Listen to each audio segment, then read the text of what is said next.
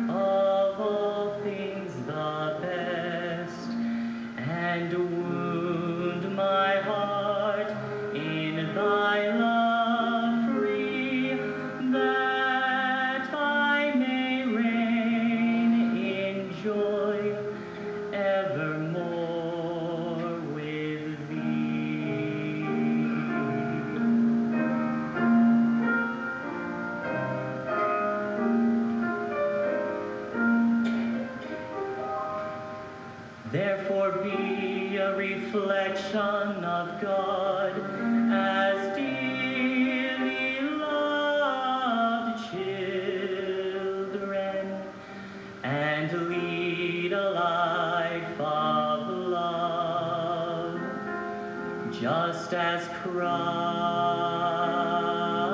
has loved us and gave himself